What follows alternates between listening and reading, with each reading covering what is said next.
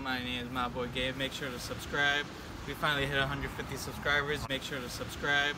We finally hit 150 subscribers. 150 subscribers. This is the current lift on rough country. You can see the back sits way higher than the front. Like a good, I want to say like a 2-inch difference probably. See that? Blah, blah, blah, blah, blah, blah, blah. Hey, welcome to the channel. My name is Gabe, and today we're going to do an unboxing. We got some stuff for the front suspension build, some stuff that the community has advocated for. We are going to start with, so pretty much we got some coilovers and some new springs. And I went the route that everyone suggests with the Bilstein 5100s. These things are adjustable ride height. Let's see what we got here. Oh man, these things are pretty. Wait till this thing fucking comes out. Wow, I love that finish on it.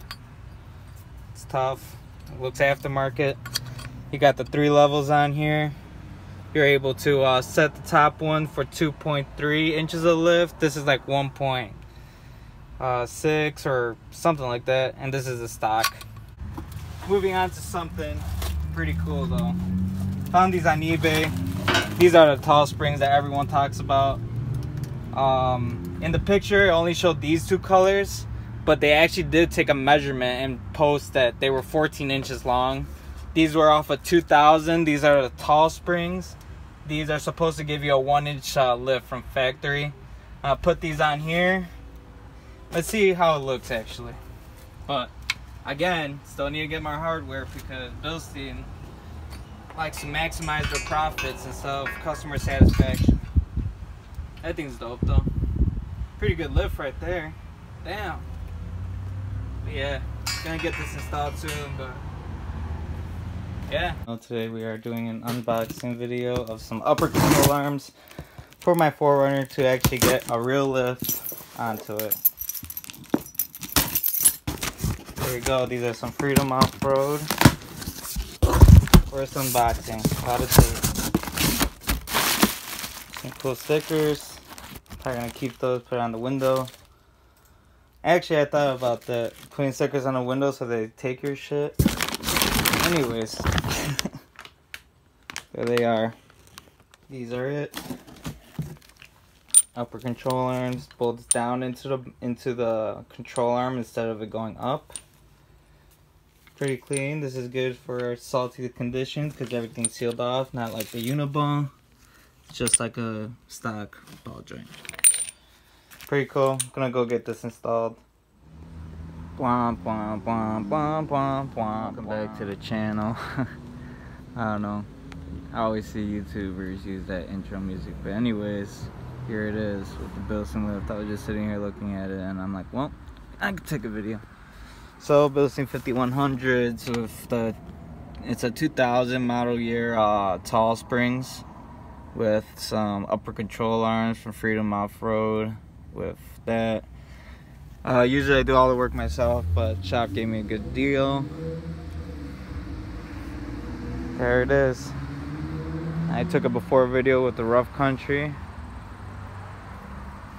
There it is. It's in the grass. It's a little uneven ground, but I mean, you guys are gonna see more videos of this, so I mean, it looks pretty good. Just got it washed. Yeah, I'm so excited. Like, honestly, the ride is awesome.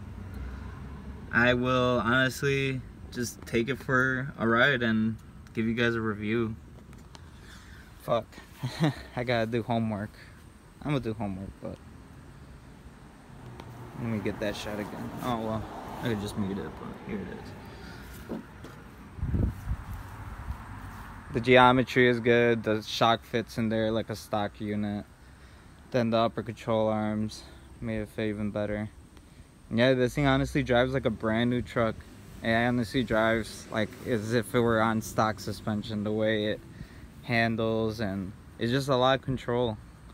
No more wandering around on the highway. Hits, honestly, I was at one point where I was like, how can a shock smooth out a bump like that? I was like, it's still gonna hit the body. How is it supposed to be much smoother? After getting this, I'm like, now I get it. There are shocks that can completely fade out bumps. Even bumps, I described this to my friend, went down a dirt road over here, but it's mostly just potholes, and I was like, you know, holes that I saw that I was ready to like get beat up for. Nope, this thing went right through it. Went right through it. Like as in like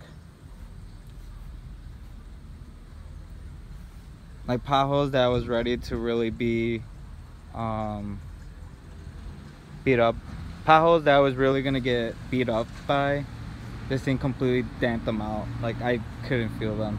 I mean, of course it's still gonna flex on like those big ones, but honestly, like those like rapid bumps, I don't feel them. This thing also with the rough country, the front end like seemed like it bounced whenever it hit a bump, so sometimes it like steer weird, or like honestly like it was feeling unsafe pretty much. And after getting this, I have no problem driving it. It is a little, it feels like it's gonna roll, but I don't know, it almost feels like a communication between the two shocks. When it's like leaning, one gets dampened, the other one I don't know, it just really keeps level. It keeps it level, it dampens when you're going into the turn, and it keeps it still instead of like with the rough country. I felt like it continually lean with it. It would continually lean with the truck. Like the more you get in the curve, the more it keeps leaning and leaning and leaning, little by little. But this thing completely, it leans and then it damps it like right away, and like even pushes it back onto the truck. It's pretty sweet. I'm also thinking I might need some wider tires, but these things are new.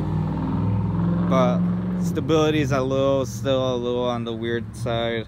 I feel like the truck's too tall now, so I feel like I need wider tires. Driver's side lean caused by the fuel tank.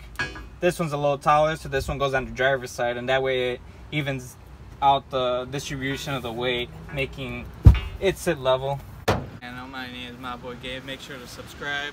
We finally hit 150 subscribers. 150 subscribers. Made some playlists. Here's a Toyota playlist. Here's another Toyota playlist. Here's a Fox Body playlist. Here's a Land Cruiser playlist. Make sure to subscribe.